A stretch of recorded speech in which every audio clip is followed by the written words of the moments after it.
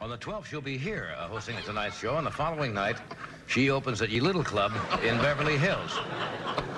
Then she's working, I think, 2 Sweet 16 parties in Encino, and Earl Scheib is opening across. She'll be there at that opening, and would you welcome Miss Joan Rivers?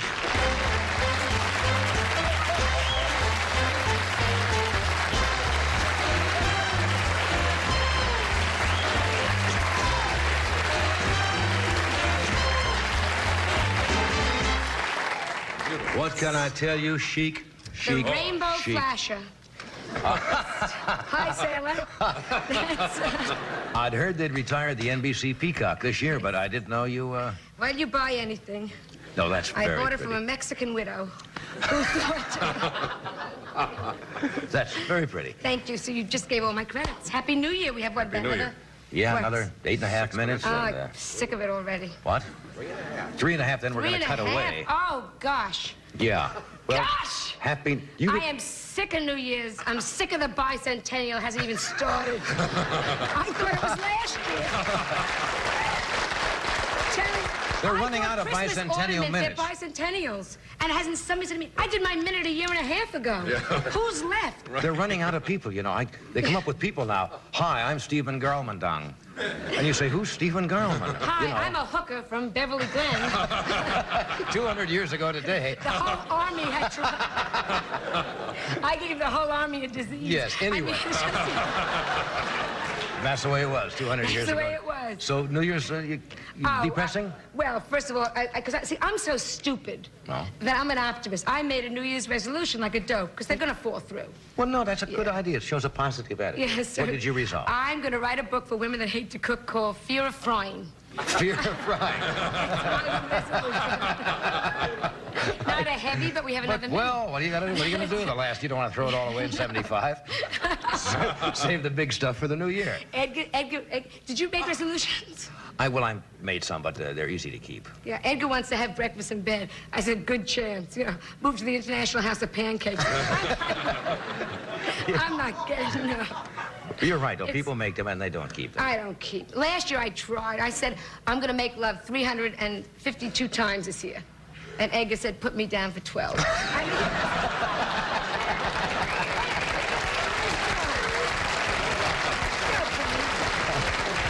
It's been a rotten year. I'm glad it's gone. 76 should be much better, boy, because to 74. You know what happened? You know what I think happens? It's the Don't one you feel? Everybody feels that way, by the way. 76. I think what it is, it gets depressing, and everybody goes out and they push a little too hard. They say, well, for some reason, it's the last day. We're going to be happy. We're going to have a great time. So you go out already, you know. Are you going out? No, not really. I wasn't asked anywhere. You know how many parties are going? Thanks, Helen Reddy and Jeff. You didn't ask us. Thanks, Harold Robbins. We weren't asked. Weren't asked. Thanks, probably to your house. We weren't asked. Thanks to the Hollywood Squares group. We weren't asked. I'm so depressed. You see?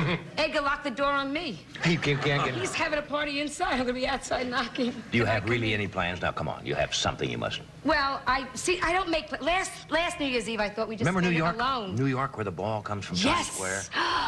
This year, they're not going to have the ball. They're going to pass the hat instead. Yes, Mayor Beam slides down with a hat. With a hat saying, help us. We didn't do that in Nebraska. You heard me talk about Nebraska. Yeah. Every New Year's Eve, Uncle Ned would throw a capon off a silo. And it would just come down, hit the ground. It was a small version of a New Year's Eve. No, but you have to do... Last New Year's Eve, I wanted to be very romantic with Edgar. Yeah. So I got into a black nightgown, and I said to him, tonight, you can do anything you want to with me. He said to me, get on your hands and knees. And I did, and he stood on my back and changed a light bulb.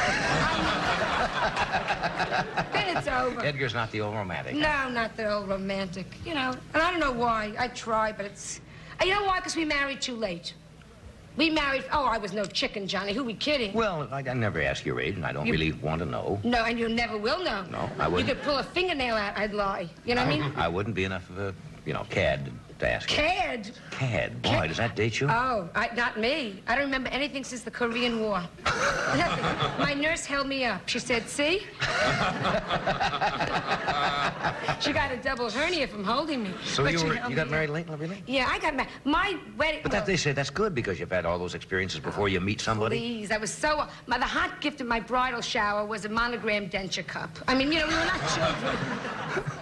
We have cut away, do we? Yes, sir. Now, are we going to come back, and when we come back? Yes, are we? During this break? Wow. Oh. It'll be a whole new year. It's a whole new year. You'll see a different change in me. Okay. But you'll be a year older, you see? Says you, mister. Oh. We'll be back for the New Year's in just a moment. Stay with us.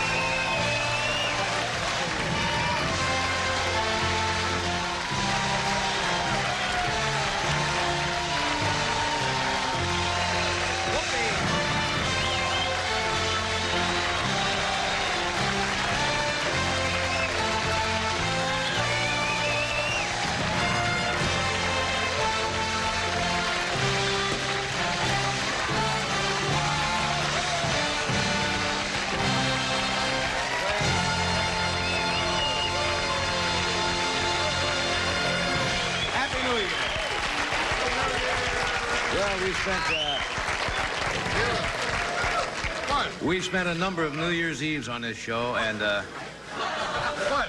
I think if we had to say anything, you said it. Let's hope that 1976 is a better year around the world for All everybody in all countries, and that's all you can wish. That We should all have it's a peace happier. and happiness. That's all you can wish.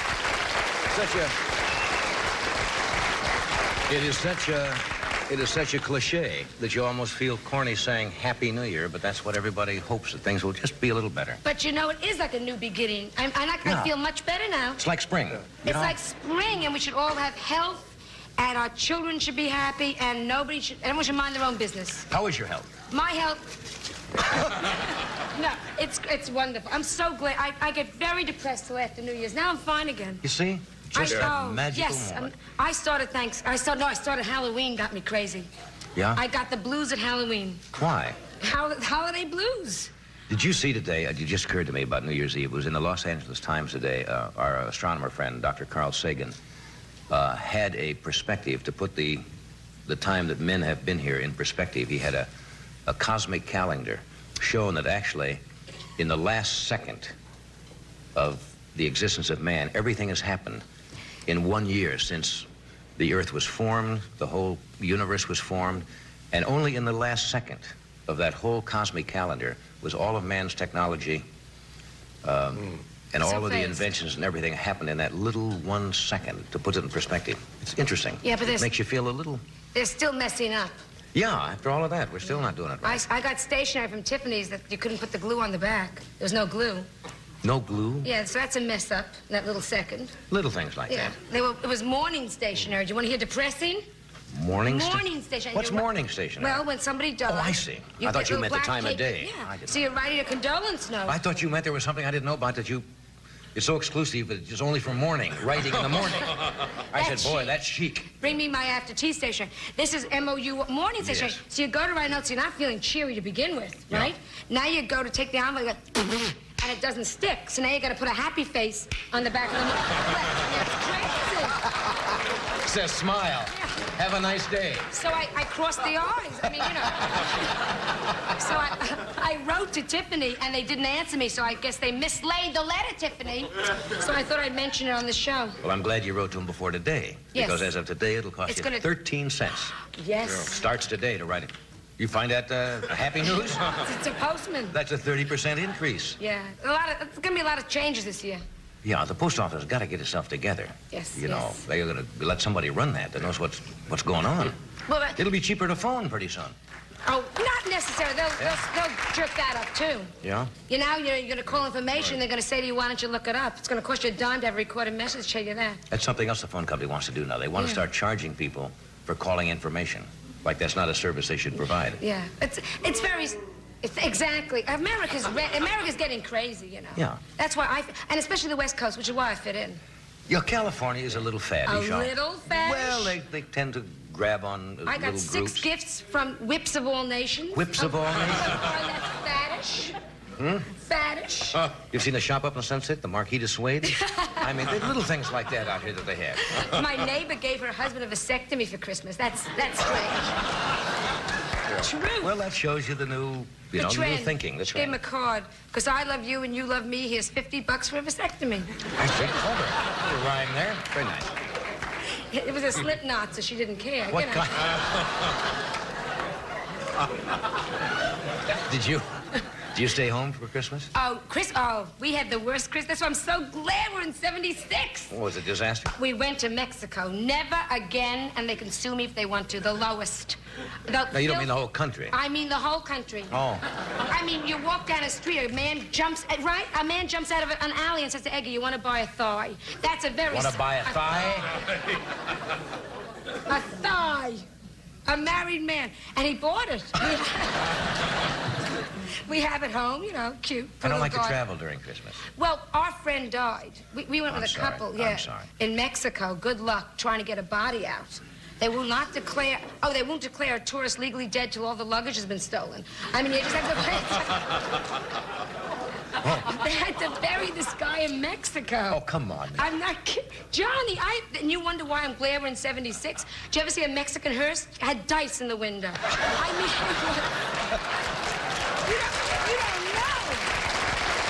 Sorry. The funeral, after the funeral, the mortician, is that the name? Yeah. After the funeral, he gives my friend a box that has her husband's ears and tail in it. I mean, they're crazy. Crazy. Different culture. Different culture. She had him cremated. I mean, Christmas Eve, we took the ashes because he was cremated because she couldn't get him out, you know? And so we sprinkled them all over Mexico City's best restaurant, and nobody noticed. I mean, it was just, you know, it was like, they said, cleaned up, Jose? It was just terrible. Well, you could have put him in the car ashtray and brought him back to the country. Who would have known? You know, that's kind of a clever idea, right? But when you go to smoke, you sob. Yes. Goodbye, puff, puff. But it was not a good Christmas, you know. I have strange friends. What do you look forward? Yeah, I know you have some weird people. I know the girl used to go to school with you, Heidi Abramowitz. I still remember Heidi. Oh, yeah. She married well, though. Well, that's good. She got a facelift for Christmas. See, I think you keep saying you're going to do that. Any second. Why? You don't have any... Oh, grow up, sailor. Are you kidding? I look down. Grow up, sailor? You could put 3 seeds in here and things will grow. I mean, it's over. I don't see any. Oh, well, a little... Where? A little charm line. Charm line. Isn't that what they say? Those are laugh wrinkles. Yes, sure. I've been hysterical for 10 years. Remember the first joke you heard as a kid? The lady had so many wrinkles on her forehead, she had to screw her hat on? That's one of the first jokes I ever remember. Thank God wrinkles don't hurt. You'd be screaming. Remember those jokes? They don't. But,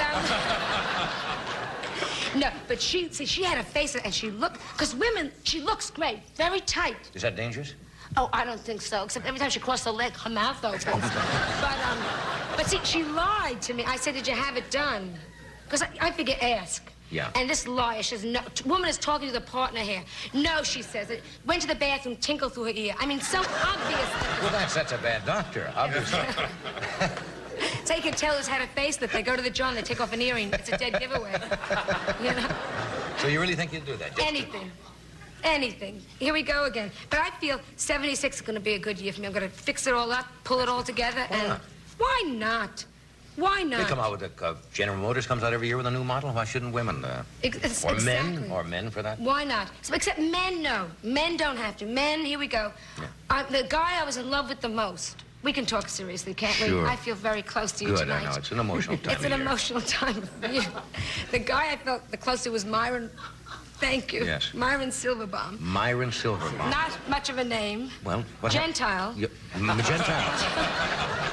Kind of a stupid Gentile, yes. Myron Silverbaum. Well, what did Myron do? What but happened he was to him? very short, and I was mad about... I mean, he was, like, short. Short, you mean? He would walk into a pool hall and open his mouth. They shoot an 8-ball into it. Oh, well, that's short. That's short. Very extremely You know small. how short he was? Well, how short was he? Summer vacation. Yeah? He worked at the circus. They used to shoot him out of a pistol. I mean, that's a short... Oh, you don't find a man of that caliber very often, either.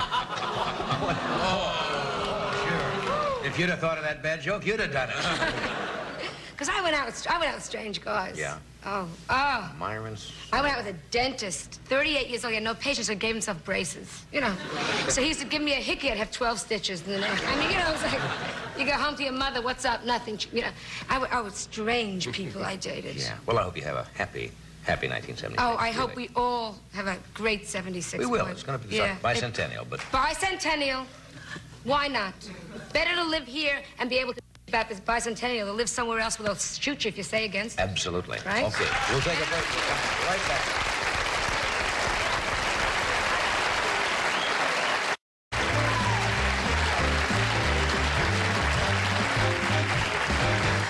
We're back. You know, it's nice to not only see you here, as my first guest in 1976, but I understand your father is out here with you tonight. Dr. Walensky and my friend Mrs. Harris, and it's nice to have him here. I think that's super. So, thanks. Yeah. Welcome. And I should also say, I'm just doing kidding about Mexico. I know. My friend didn't die. We saved him. Oh, yes. Good. We had to pump out his stomach. We saved him. The food you can talk about.